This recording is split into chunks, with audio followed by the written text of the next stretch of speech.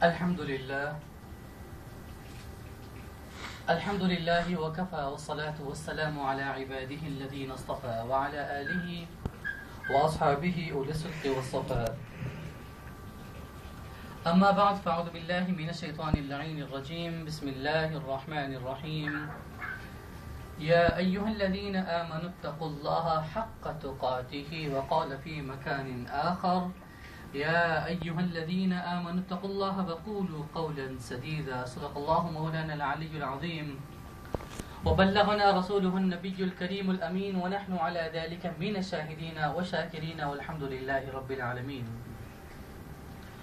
فقد قال الله تبارك وتعالى في شان حبيبه مخبرا وآمرا قولا كريما إن الله وملائكته يصلون على النبي يا أيها الذين آمنوا صلوا عليه وسلموا تسليما. اللهم صل على سيدنا وأصحاب سيدنا محمد وبارك وسلم وصل عليه صلاة وسلاما عليك يا سيدي يا رسول الله وعلى آلك وأصحابك يا رحمة للعالمين. All praise is due to Allah subhanahu wa ta'ala, the master, cherisher and sustainer of the world. Choicest peace, blessings and salutations be upon the noblest of creation, pride of mankind, intercessor for the sinner, Hazrat Sayyidina Muhammad Mustafa sallallahu alayhi wasallam, who was sent into this universe as a rahmatan lil alameen, as a mercy for the entire creation of Allah subhanahu wa ta'ala. Respected elders and dear brothers, Assalamu alaikum wa rahmatullahi wa barakatuh. Once again we thank Allah subhanahu wa ta'ala who have given us this opportunity to witness once again these auspicious moments of Yawmul Jummah. I ask Allah subhanahu wa ta'ala, may Allah subhanahu wa ta'ala accept our ibadah, our salah, and our presence here today. Ameen, thumma ameen, ya Rabbal Alameen. Respected brothers, the verse I have recited to you, it is related to our discussion. We were busy discussing about taqwa and piety from Allah subhanahu wa ta'ala. And we learn in the light of the Holy Quran, in the light of hadith of the Holy Prophet sallallahu alayhi wasallam. And inshallah, today we will learn something new about taqwa and piety from Allah subhanahu wa ta'ala. Allah subhanahu wa ta'ala said in His divine and His glorious book, Ya ayyuha alladhina amanu attaqullaha haqqa tuqatih, ila akhir al-ayah. O you who believe, fear Allah subhanahu wa ta'ala as you should fear from Him. Respected brothers, taqwa is not that we should put on nice clothes and people, when they look at us, they should say that this man has taqwa, he is a pious person, he is having piety from Allah subhanahu wa ta'ala. When Rasulullah sallallahu alayhi wasallam was explaining this, he said, At-taqwa hahuna. He pointed towards the heart. He said, At-taqwa hahuna, at-taqwa hahuna, at-taqwa hahuna 3 times. Taqwa and piety is in the heart. And Rasulullah sallallahu alayhi wasallam said, Inna Allah la yanzuru ila ajsamikum wala ila suwarikum walakin yanzuru ila qulubikum wa a'malikum. That Allah subhanahu wa ta'ala does not look at your appearance, at your cloth, but Allah subhanahu wa ta'ala look at your actions and your heart. What is in your heart? Respected brothers, There are so many verses of the Holy Quran where Allah subhanahu wa ta'ala mentioned that we should have taqwa and piety from Him. Respected brothers, Sayyidina Zakaria ala Nabiyyina wa salam was a prophet of Allah subhanahu wa ta'ala. He asked Allah subhanahu wa ta'ala, "O Allah, grant me a pious son, the son who should please you, who should have fear from you always." Respected brothers,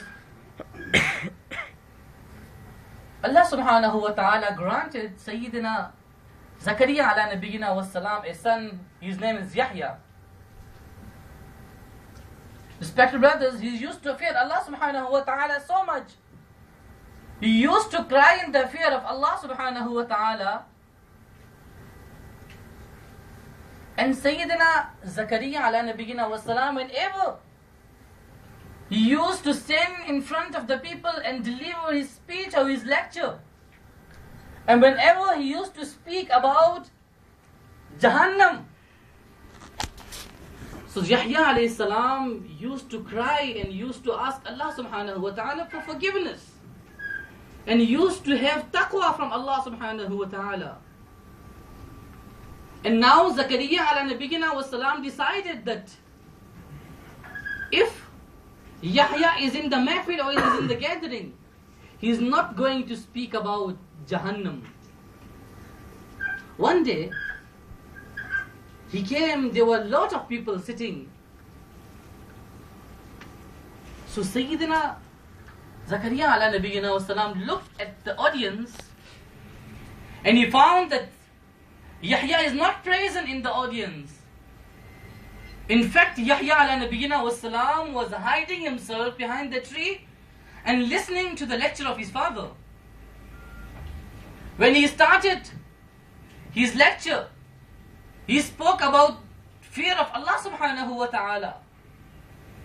And he reached and he started speaking about Jahannam. And he had this, Sayyidina Yahya alayhi salam screamed out and he started crying and he ran towards jungle. Respected brothers, after finishing the lecture, Sayyidina Zakaria came to his house and he asked from his wife if Yahya came to the house. She replied that in the morning he left, till now I did not see him again. Respected brothers, they were looking for Yahya ala Nabiyyina wa salam, they could not find him.